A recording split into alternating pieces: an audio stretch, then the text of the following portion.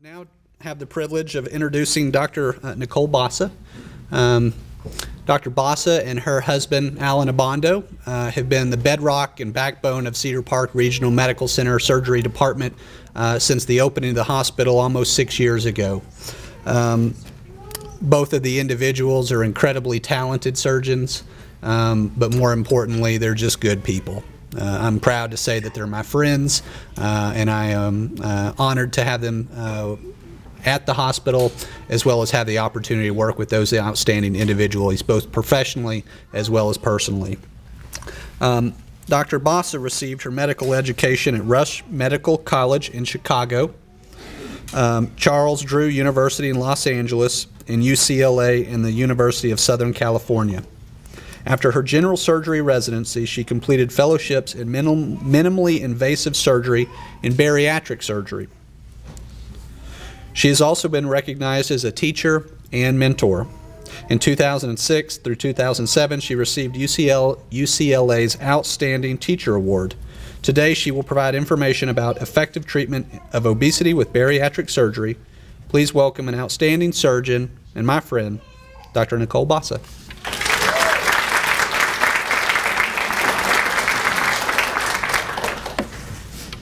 Thanks so much, Brad. That's really nice words that you've given, and we really appreciate it. We've been loving working with Brad over the past year. He's made so many changes in the hospital, so many positive changes that's definitely noticed, and we're happy to work with him. So I'm going to give you a talk on Bariatric Surgery 101, just kind of an informational talk about the surgeries that we perform and then some of our outcomes that we've had here at Cedar Park Regional. So just a little breakdown, basically bariatric surgery options and some of the outcomes of different bariatric procedures. And then our program outcomes over the last 5 years. This is our 5th annual fashion show, and actually we have 2 of our guests. One is Joanna Reyes, which I'll talk to you about later, but she's our first bariatric case at Cedar Park Regional. So Joanna, if you want to stand up for a second. Yeah. And Gail Frick also is our first gastric sleeve at the hospital. So if you'd like to stand up.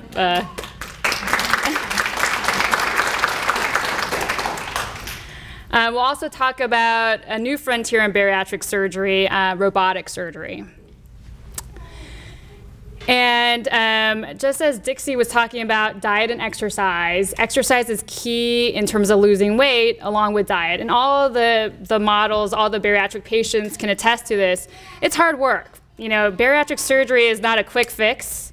You're not going to have the surgery and drop 100 pounds right off the bat. You have to do the correct eating and have exercise along with that to sustain your weight loss. So when people say, oh, it's too drastic, I can't do bariatric surgery, you know, it's not a magic bullet. It's not a quick fix. It's hard work. And to be successful, you have to do ongoing work for the rest of your life.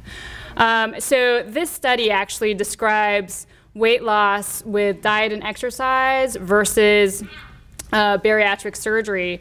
And you can see if you get to a certain weight, if your body mass index is over 40 or if you're over about 100 pounds overweight, it's very difficult to lose that weight successfully. You tend to do these whole yo-yo diets that we kind of all go through, and it's a lot harder when you're 100 pounds overweight. So you need something that gives you an extra tool to help you to lose weight. And what this study shows is it basically has 2 groups. And the group that had bariatric surgery is this bold line right here. And these patients basically did diet and exercise. And you can see over the long term, the patients who did diet and exercise, they pretty much regained their weight by the 6th year. They pretty much went back to normal. And then you see the bariatric surgical patients starting at a higher weight, sustaining it over the course of 6 years and for a lifetime. So it shows that if you reach a certain weight point, definitely surgery is helpful to help you maintain your weight loss over the long term. And I actually have a lot of patients who come up to me and say, you know, I'm sick and tired of this whole yo-yo thing. I can't go through it any longer. I need some extra help. And that's what the surgery helps them to do. These are the indications for bariatric surgery. So it's a weight that's basically by a body mass index, which is using basically your height and your weight. If it's greater than 40, which is about 100 pounds overweight, or if your BMI is a little bit less than that with a medical problem, so diabetes, high blood pressure, sleep apnea, those are some of the common medically related problems with obesity would qualify. And this is the Roux-en-Y gastric bypass. This is one of the procedures that we perform at the hospital. It's the gold standard procedure. It's been around for the last 4 decades, a long time. And basically the outcomes of the gastric bypass are sustained for a long period of time, over a lifetime. And what we've noticed doing the surgery, it decreases appetite. There's a hormone that's secreted from the stomach that makes you feel hungry, and it's called a ghrelin. Not to be confused with gremlins, but but it could be a little gremlin in your stomach saying, you know, I'm starving. You know, I really need to eat something. And that's secreted from the stomach. And by creating a small stomach, it reduces the amount of ghrelin produced in your body, so you don't feel as hungry. What we've noticed with this operation is it helps to cure type 2 diabetes. And this is not just by weight loss itself, it's actually a physiological mechanism. Just by bypassing an area of the intestines, it looks like our bodies are more sensitive to insulin. So if you have type 2 diabetes, your blood sugars actually start to normalize within days after surgery. It's not months. With weight loss, it's actually a physiological change with the change in the anatomy.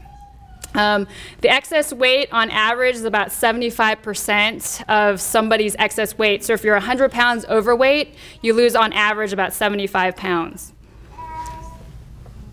And this is a little animation of the old-time surgery, which is a big open operation. Now we do it with small, tiny incisions. We inflate the abdomen so we can see on the inside and use a camera. And what we do is create a small stomach pouch at the top. And then we disconnect the small intestine from the rest of the stomach and connect it up to the small stomach pouch. And that's called what's called a roux limb. And roux in French, R-U-E, means street. So it's basically a new highway where the food now goes through immediately after the stomach pouch. So now the new anatomy, basically the food goes down the small stomach and into this new limb of intestine and basically bypasses this area of the stomach and small bowel. So it looks kind of like a Y, right? Like this. So that's why it's called Roux-en-Y gastric bypass. The other procedure that we perform is something called the sleeve gastrectomy. And basically what it is just removing a large portion of the stomach and making the stomach a lot smaller.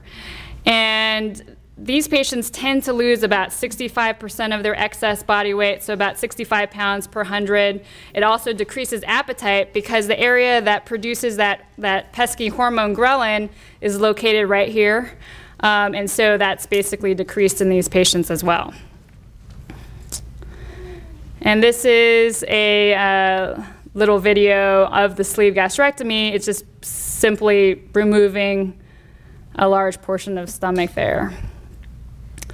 And you know, all of these operations potentially can fail. I mean, it's not foolproof, and that's why diet and exercise is key to maintain these. And it's really, you should think of these operations as a tool to help you achieve your goals and not try and work against it. Otherwise, obviously, you'll fail. But this is basically the sleeve. So those are the two procedures that we perform. There's no bypass in this one, and this one we actually remove part of the stomach.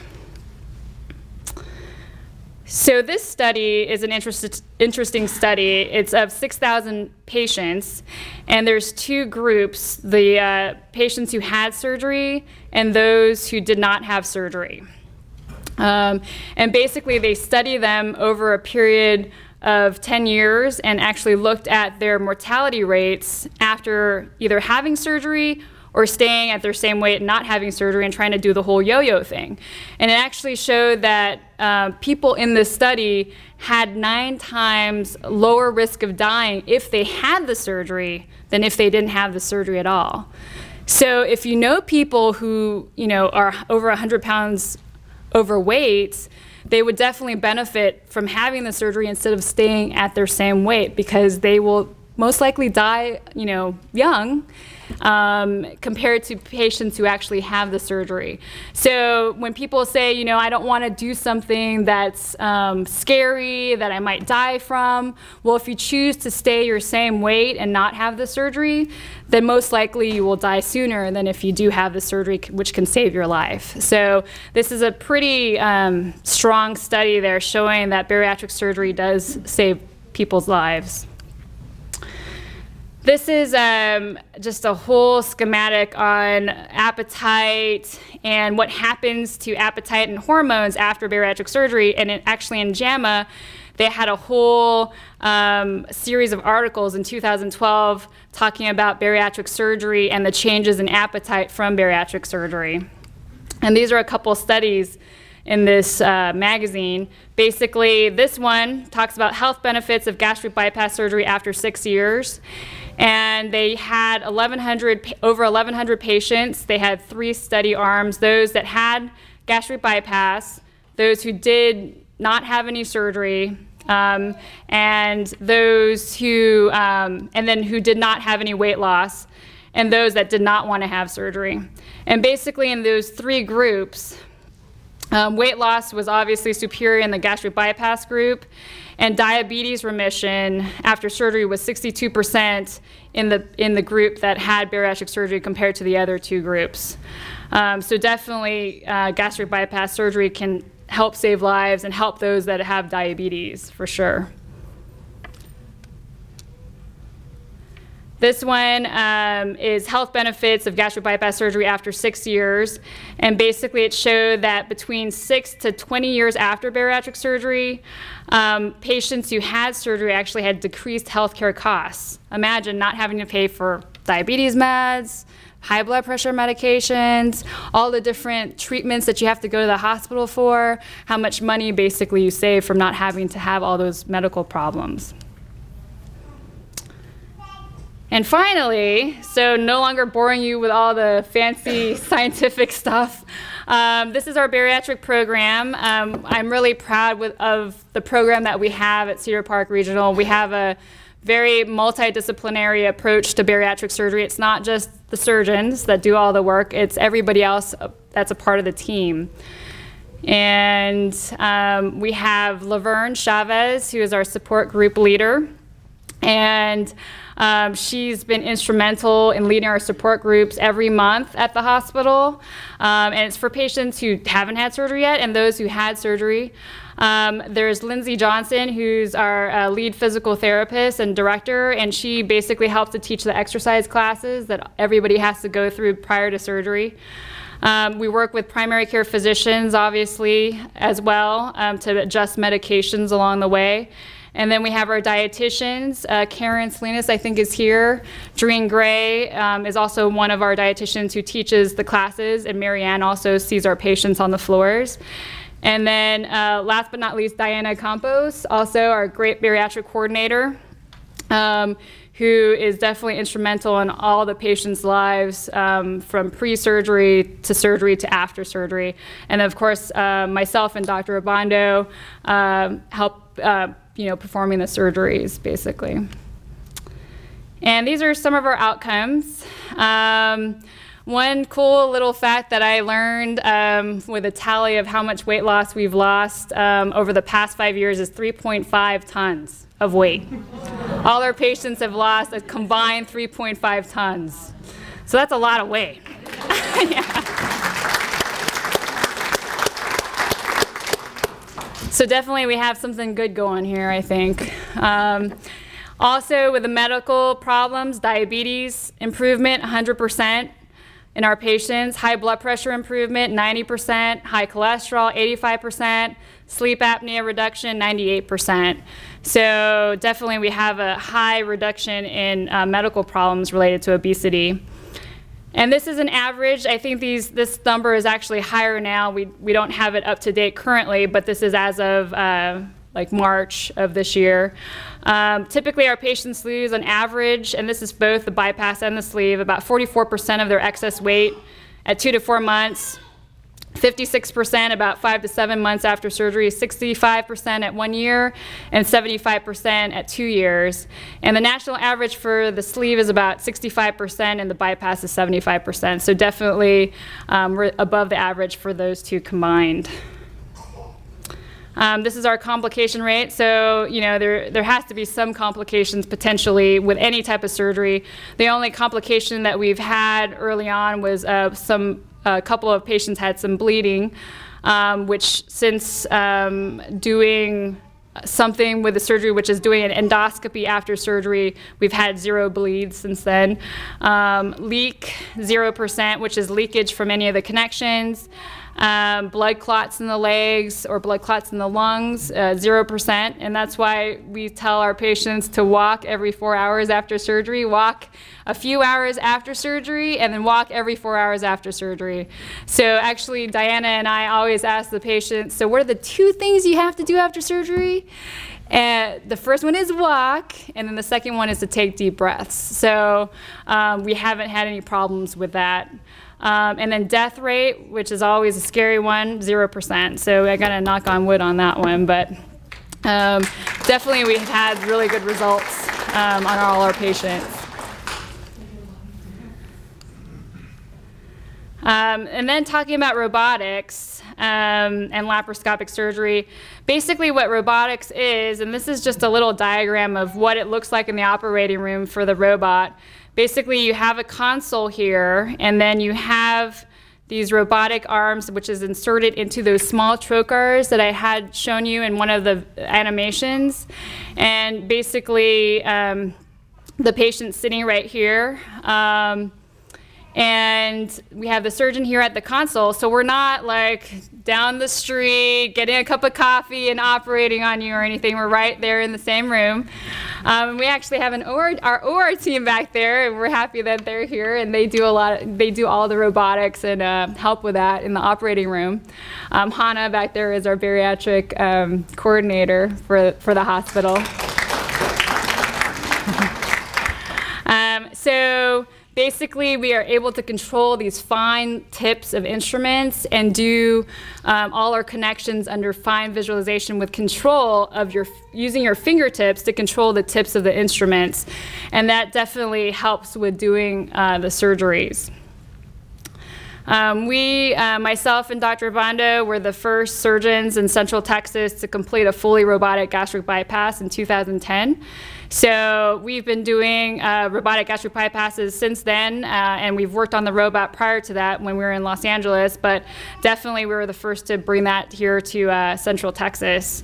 Robotic surgery basically decreases complication rates, and it decreases all those different things that I had mentioned, leakage and things like that, and so we've added that to doing bariatric surgery, so continue to improving outcomes for patients. And really when you think about the death rate for a bariatric operation, it's about 0.25%, and to put that into perspective, if any of you had your gallbladder removed, it's about the same, the death rate is about the same as that. So definitely when people say it's scary, the safety has definitely improved with doing laparoscopic and robotic surgery.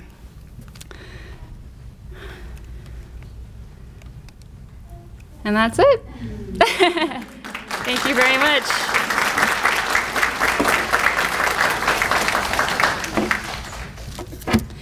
And I also wanted to introduce somebody here as well who's also a personal trainer. Mohammed Wayusi, he's back there. He has his own personal training studio as well as Dixie Stanforth. I mean, awesome talk, you know, implementing exercise into your daily routine.